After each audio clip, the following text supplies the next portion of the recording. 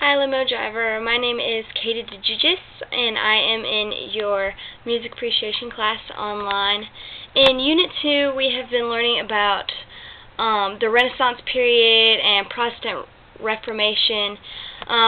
I was really interested in Martin Luther and his effect on the Catholic Church and the splitting of the Catholic Church during the Protestant Reformation. What I would like to know is, what effect did Martin Luther have on music in the Renaissance period?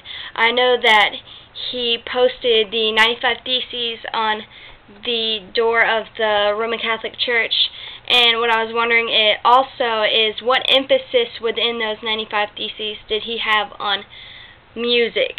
What problems specifically with music did he have with what was going on with the Roman Catholic Church at the time?